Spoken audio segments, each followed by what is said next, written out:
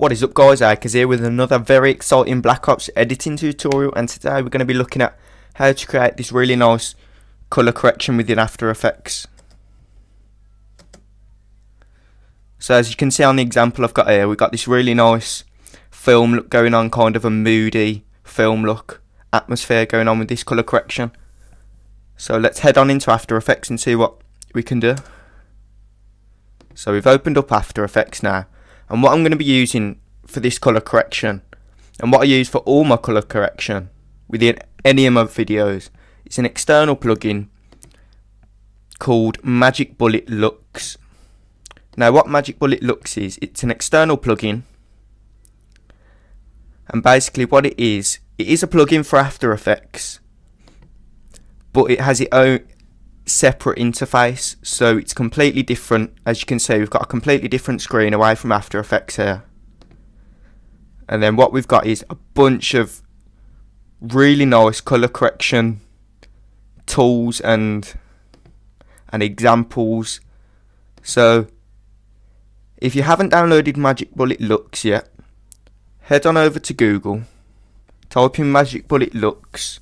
I'm sure you'll be able to find it somewhere.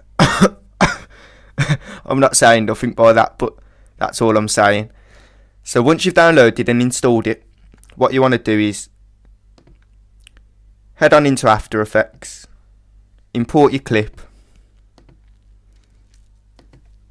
So once you've imported your clip all ready to go and colour correct, you want to go to Effect, go down to Magic Bullet, and then Lux. And then once Lux is added, all you have to do is click Edit. And now we're back into this interface.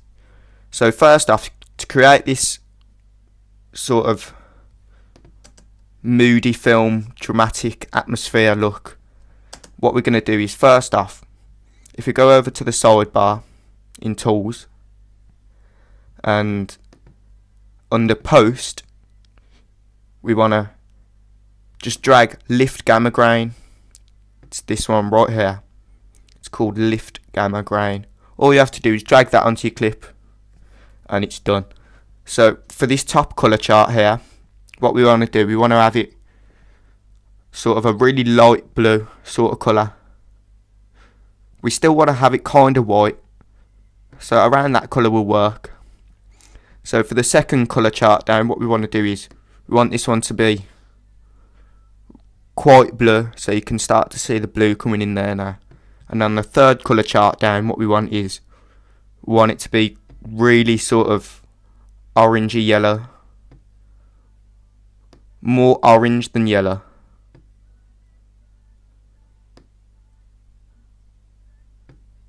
So yeah, around there looks good. So you can see now we've already started to get this really nice sort of dramatic look. And then the next thing that we want to add is curves. So under Post, if we just drag curves over to this, and what we want to do with curves is, basically what curves is, it allows you to adjust the light levels. So you can see if we're moving this up and down, if we move it down it gets darker, and if we move it up it gets lighter. So what we want to do with curves is, we just want to try and make this really nice arc effect. So bring the bottom two down a little bit, and then bring the top two up a little bit. So you can see we create this really nice smooth curve. And the next thing that we want to add is, if we go over to Matte, which is the second from the left, and all we want to do is drag diffusion over, and you can see what diffusion does. It adds kind of a nice glow around the edges. So if you see on the example, we've got this nice glow coming from the lights. So what I encourage you to do is play around with the colours yourself. There's a lot to work here with, like, expect a lot more colour correction tutorials, because there's not just one colour correction, there's loads of different ones. So I'll be coming out with a lot more colour correction tutorials.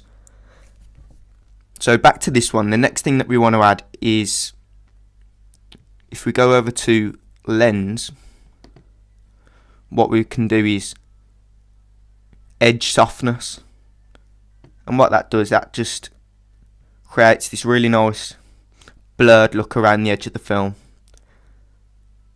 If we just grab this, we can make it either really blurry, or I just like to have it just a teeny weeny little bit on the edges. I mean, I really don't like to over blur the image that much, so I just like to have it on the edges just a little bit, because you don't want it to be too overpowering and for you not to be able to see the clip that you're working with. So just a little bit of blur on the outside will do good. And then the next thing that we want to add under lens is a vignette. And then you can see what the vignette adds a really nice effect straight away. And you can drag that down if you want it to be in the centre. But once again, I just like it to be very subtle, hardly noticeable at all really. Cool, so there we go, that's pretty much this kind of effect. I mean, I know it's a little bit different to this one, but I think we got a little bit more colours coming out in this one. So yeah, let me know what you think. Let me know if this is something that you'd like to see, if you'd like to see more colour correction tutorials. So yeah, thanks a lot. Thanks for watching, really appreciate it. Don't forget to subscribe if you haven't already. Thanks a lot, see you later.